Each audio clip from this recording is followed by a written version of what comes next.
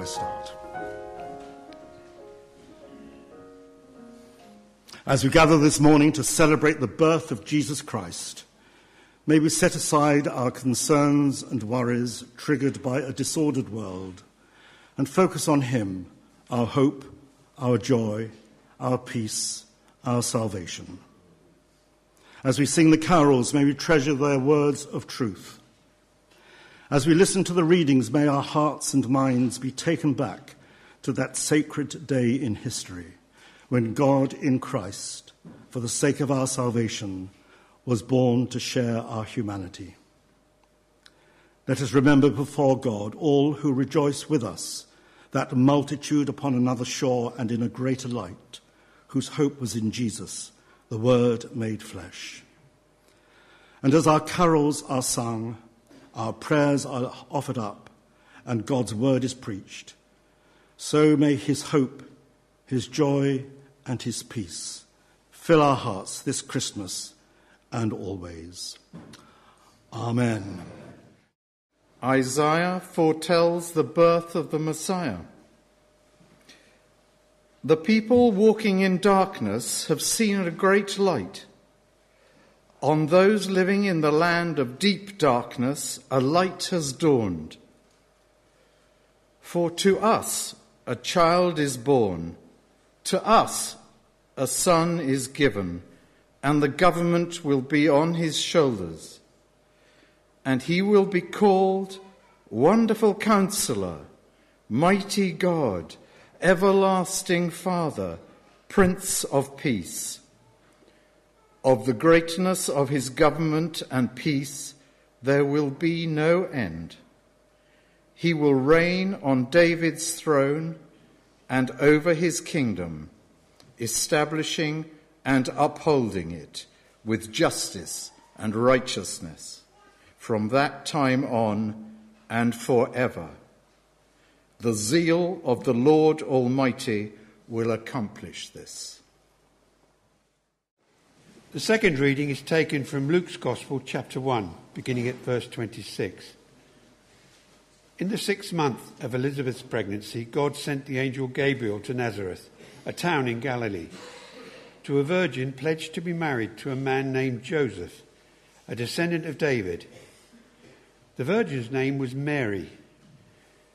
The angel went to her and said, "Greetings, you who are highly favoured, the Lord is with you." Mary was greatly troubled at his words and wondered what kind of greeting this might be.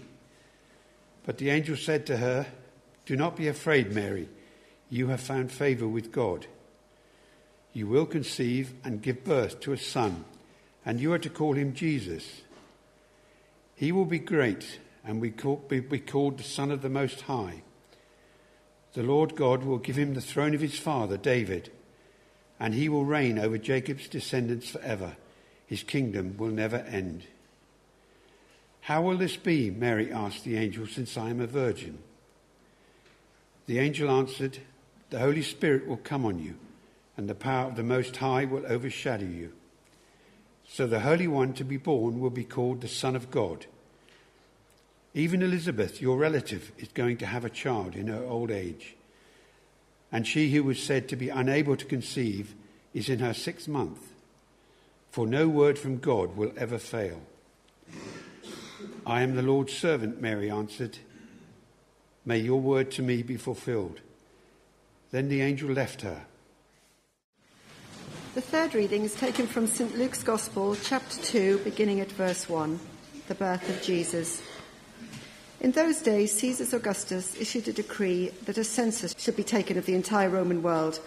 This was the first census that took place while Quirinius was governor of Syria, and everyone went to their own town to register. So Joseph also went up from the town of Nazareth in Galilee to Judea, to Bethlehem, the town of David, because he belonged to the house and line of David.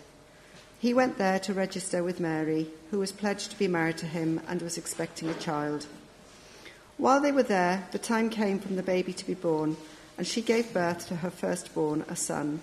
She wrapped him in cloths and placed him in a manger, because there was no room for them in the inn. The fourth reading is taken from St. Luke's Gospel, chapter 2, beginning at verse 8, the angel appears to the shepherds. And there were shepherds living out in the fields nearby, keeping watch over their flocks at night. An angel of the Lord appeared to them, and the glory of the Lord shone around them, and they were terrified. But the angel said to them, "Do not be afraid. I bring you good news that will cause great joy for all the people. Today in the town of David a Saviour has been born to you. He is the Messiah, the Lord. This will be a sign to you. You will find a baby wrapped in cloths and lying in a manger." Suddenly a great company of the heavenly host appeared with the angel, praising God and saying, "Glory to God in the highest heaven, and on earth peace to those on whom his favour rests." The fifth reading is taken from St. Luke's Gospel, chapter 2, beginning at verse 15. The shepherds visit the Christ child. When the angels had left them and gone into heaven, the shepherds said to one another, "Let's go to Bethlehem and see this thing that has happened, which the Lord has told us about." So they hurried off and found Mary and Joseph and the baby, who was lying in the manger. When they had seen him, they spread the word concerning what had been told them about this child, and all who heard it were amazed at what the shepherds said to them. But Mary treasured up all these things and pondered them in her heart. The shepherds returned, glorifying and praising God for all the things they had heard and seen, which were just as they had been told. Lord, we thank you for Christmas. We thank you for the wonderful message of Christmas, and we pray that it'll be clear, really clear, as we look at your word now. In Jesus' name, amen. So my wife and I moved to Chipping Norton about 5 years ago. We were up in York, and one of the very exciting things has been to see David Cameron getting involved with us at the church at St. Mary's. He helps with some of the food distribution. And I heard this story. I don't think I've told you this story. I hope I haven't. If I have, just laugh at them at the right moment. I heard this story about a young boy who desperately wanted £100. So he prayed to God for a whole week for £100, and nothing happened. So he decided to write God a letter. And he addressed the letter to God UK Limited. And the post office, in their wisdom, sent the letter to Downing Street. And the Prime Minister was very touched by the boy's request, so he instructed his private secretary to send the boy £5, because he thought the boy would be delighted with that. Anyway, the boy received the £5, and he was delighted, so he wrote back to God, and he said this: "Thank you very much for the gift of money. I noticed that the letter was redirected through 10 Downing Street, and as usual, they took most of it."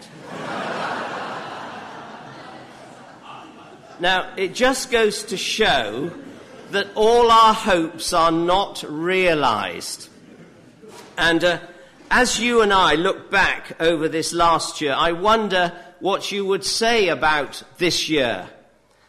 For some of you here this morning, it's been a good year. Maybe you've had a promotion at work. Maybe you've fallen in love with someone.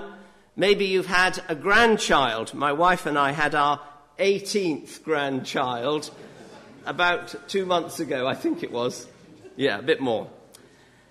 But some of us have been disappointed as we look back over the last year. Maybe we've lost a friend or a family member.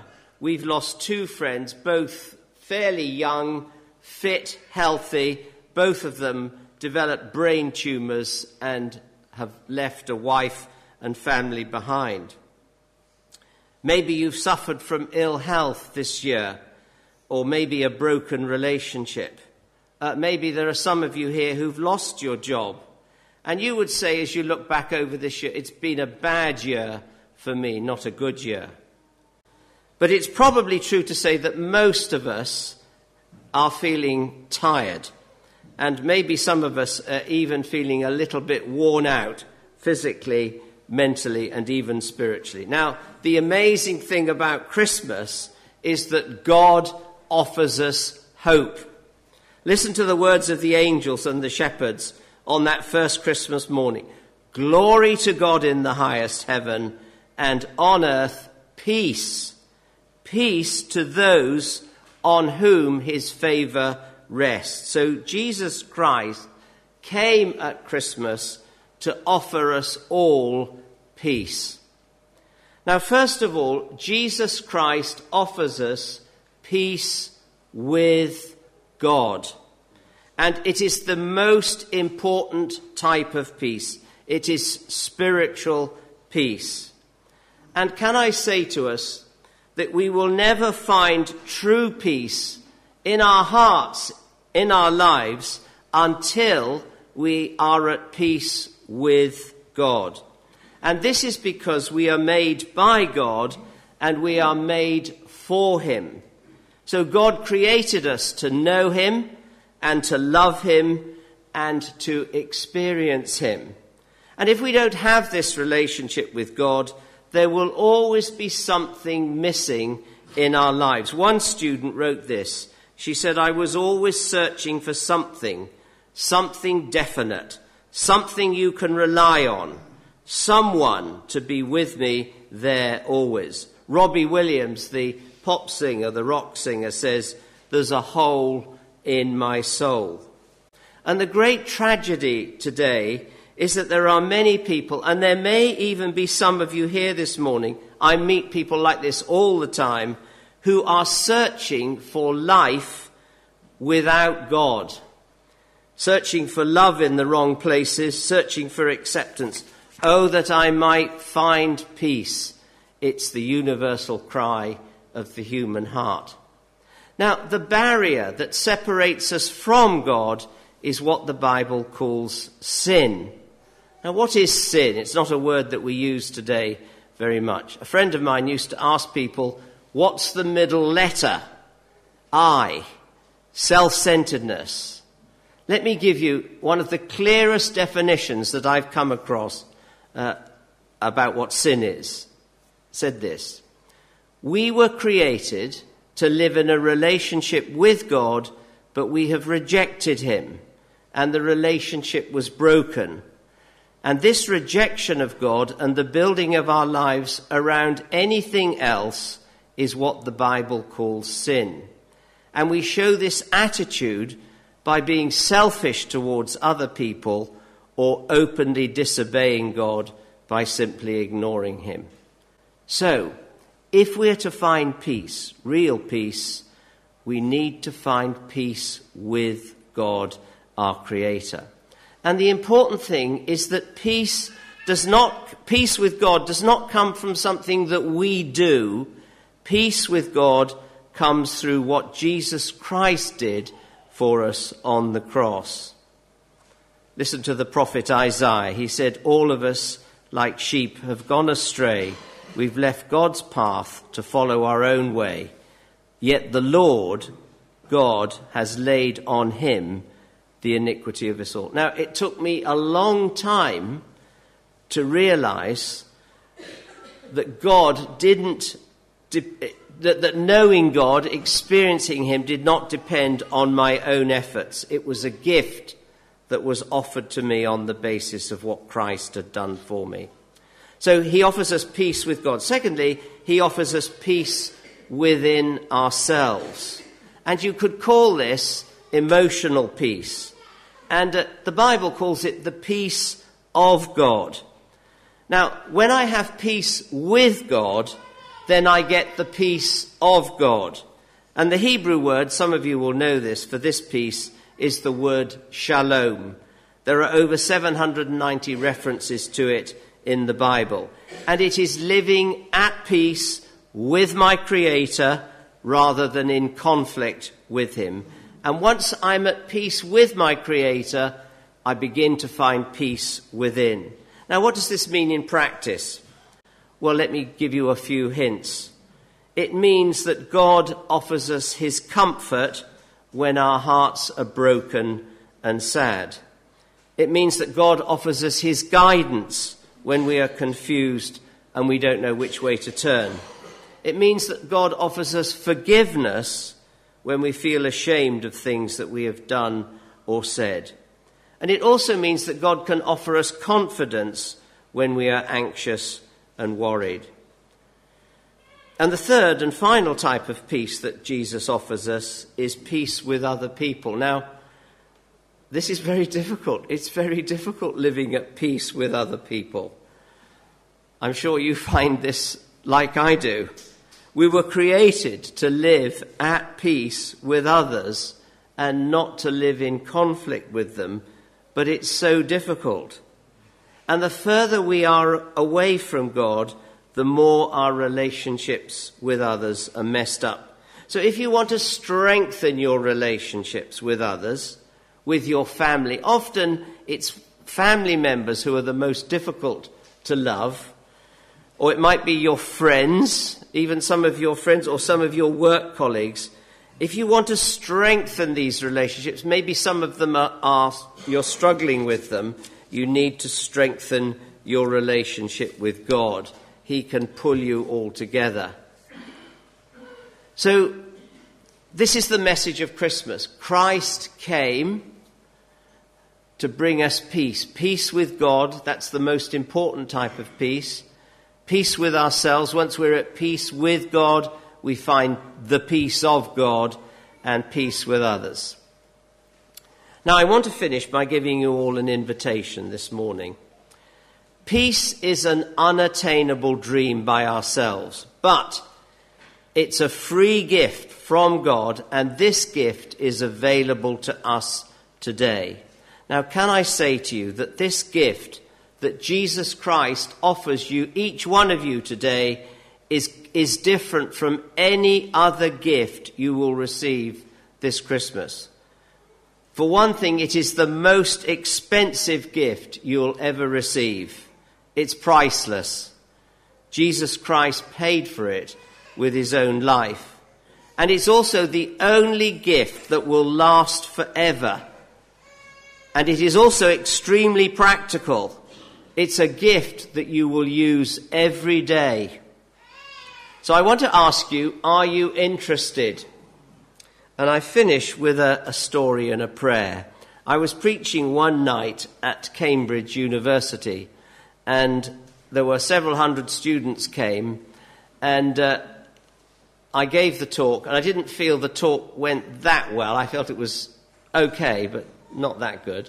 And I said at the end of the talk, I'm going to give people an opportunity. If you'd like to come to Christ, you can come to Christ with me today. And then I slipped in, but some of you think that what I've said is a load of rubbish. And I said, if you think that it was a load of rubbish, rather than going outside, come and tell me. That's fine, I'm relaxed about that. So I finished the service. I had a time of prayer, which I'm going to have with you, and then I waited, and a queue of people queued up to see me. Some of them actually came to Christ that night. But there was one chap, and I can remember it very vividly. He was tall, he had quite a striking face, and it turned out that he was the vice president of the union. So he was a political speaker. And he looked at me and he said, I've come to tell you that what you said tonight I thought was a load of rubbish. So I said, thank you very much, that's good to hear. And then I said, what's your name? And I've never forgotten his name. He said, my name is Tom Fish. So I said, well, Tom Fish, I've got a gospel here, a Gospel of John, and I challenge you to read it 5 times and let me know what you think. And he looked at me and he said, I'll do that. So I went back to London. I was working in the West End of London, and you can imagine my delight when a week later I got a letter from him. I've still got it. Dear Roger, I read the Gospel of John 3 times and I've become a Christian. Anyway, I was so delighted about this, and I forgot about Tom Fish, and then about 20 odd years later, I was in Blackpool speaking to a bunch of clergymen and people and on church growth or something. And I said at the end, look, if you've got any questions, I'd love to meet you. And at the end of the seminar, a queue of people came to see me. And then a chap came up to me. He was a bit older. And he said, do you remember me? I said, no. I said, what's your name? He said, Tom Fish. I said, oh, Tom Fish, yes, I do. What do you do now? He said, I'm a vicar. Now, I'm not saying that if you read this, you will become a vicar. We've got enough vicars, probably. But there might be someone here this morning, and actually what you need to do is read a John's Gospel for yourself. Read it for yourself. And you never know. And if you read it with an open heart and an open mind, God could work in you in the way that he worked in Tom Fish. So would you come afterwards? I'll be standing here. And if you thought what I said is a load of rubbish, also come and see me. Let's bow our heads and we'll pray together.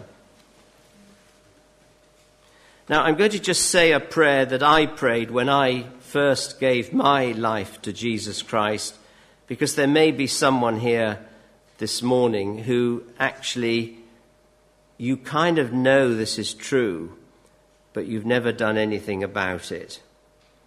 And I remember as an anthropology student with my heart thudding away as I sat in this church in the West End of London, and the preacher said, I'm going to say a prayer now, opening up my heart to Christ. And if you'd like to pray with me, do. And then he added, come and see me afterwards. He said, you'll have to push your way against the crowds as they leave the church. And then he added, but you might as well learn that now, because it'll be like that for the rest of your life. And so 50 years ago, I pushed my way against the crowd, and I said, I prayed that prayer. I want to follow Jesus Christ. So here's a simple prayer you could pray, and come and see me afterwards if you do pray with me for the first time. Lord Jesus, I want to know you personally. I'm sorry for going my own way instead of your way. Thank you for dying on the cross to forgive my sin. Please come and take first place in my life and make me the person you want me to be. Lord, I pray this in your name. Amen. As we approach the day of Jesus' birth, I pray we may have the gladness of Christmas, which is hope, the light of Christmas, which is faith, the spirit of Christmas, which is peace, and the heart of Christmas, which is love. Lord, we thank you for the Christmas tree with all its ornaments, some collected over many years, each with its own significance and memory. We thank you for the Christmas lights that remind us of the star that brought the wise men and shepherds to the stable. We thank you for the gifts around the Christmas tree that remind us of the gold, frankincense and myrrh they brought to the stable. But at the same time, we also remember those less fortunate. We pray today for friends and families as they gather for this special occasion. We pray for all those who will be working and who will be away from homes and can't be with their families this Christmas. And we think about empty places at tables where loved ones no longer sit. But, dear Lord, we pray most of all that we can rejoice in the true meaning of Christmas, the birth of your Son, Jesus Christ, and how he came to give us hope, faith, peace, and love. And help us to focus on you, remembering that our most treasured Christmas present of all is the birth of your Son, a gift that's lasts the whole year through, not just Christmas Day. The angel said, "Don't be afraid. I'm bringing you good news for everyone." So in a season when everyone should be happy and light, many of us are struggling with life's heavy burdens that steal the joy right out of our Christmas stocking. So we pray for those whose hearts are battered and broken, and those whose lives know only conflict and confusion. I'm remembering today my friend Jason. We lift before you those who are homeless, cold and lonely. Comfort them in spirit and bless all those who work to provide them with shelter, food and friendship, especially the charities Crisis at Christmas, Christians Against Poverty, Beeson, and we pray that no one will be lonely this Christmas. Precious Saviour, draw them close to you. Let them know you are the same person who came to save us.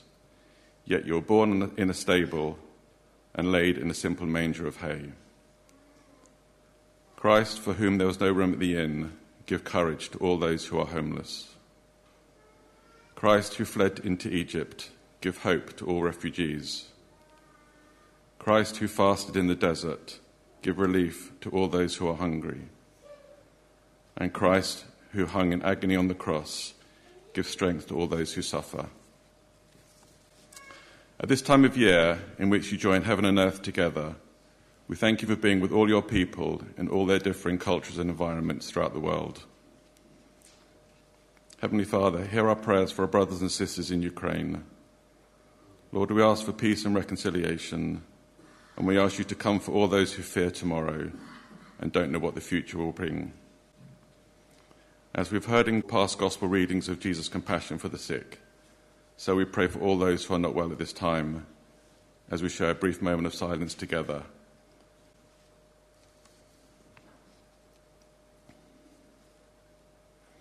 We pray for the government, that you will inspire them to govern with wisdom and determination in the months and years ahead, and always do what is right for our nation. We pray for your servant, King Charles. Fill him with your Holy Spirit. Grant that his reign may be one of faithful witness. May he prove to others he is, like you, a source of hope, faith, peace and love. Lord, bless our beautiful church here in the Cotswolds, especially those who lead us each week and those who contribute to our church life and to the glory of God. Gracious Lord, as we step into Christmas, we don't know what will cross our path this coming week, but you are our rock, our fortress, our comfort and our strength. You are the hope of our journey and the light on our way. You are no longer that babe in a manger of hay. You are our Lord of Lords and King of Kings. So grant us peace, peace in our homes and villages, peace in our churches, and most of all, peace in our hearts. Thank you, Lord, for giving us the greatest Christmas gift of all, the love of your Son, so that each and every one of us will have a very Merry Christmas. Amen. We say the Lord's Prayer together. Our Father in heaven, hallowed be your name. Your kingdom come, your will be done, on earth as in heaven. Give us today our daily bread. Forgive us our sins, as we forgive those who sin against us. Lead us not into temptation, but deliver us from evil. For the kingdom, the power, and the glory are yours, now and forever. Amen. The final reading is taken from St. John's Gospel, chapter 1, beginning at verse 1. Jesus is the Word of the Father. In the beginning was the Word, and the Word was with God, and the Word was God. He was with God in the beginning. Through him all things were made. Without him nothing was made that has been made. In him was life, and that life was the light of all mankind. The light shines in the darkness, and the darkness has not overcome it. There was a man sent from God whose name was John. He came as a witness to testify concerning that light, so that through him all might believe. He himself was not the light. He came only as a witness to the light. The true light that gives light to everyone was coming into the world. He was in the world, and though the world was made through him, the world did not recognize him. He came to that which was his own, but his own did not receive him. Yet to all who did receive him, to those who believed in his name, he gave the right to become children of God. Children born not of natural descent, nor of human decision, or a husband's will, but born of God. The Word became flesh and made his dwelling among us. We have seen his glory, the glory of the one and only Son, who came from the Father, full of grace and truth. And so may the joy of the angels, the gladness of the shepherds, and the peace of the Christ child be yours this Christmas. And the blessing of God Almighty, the Father, the Son, and the Holy Spirit rest upon you and those whom you love, this day, this Christmas, and always. Amen.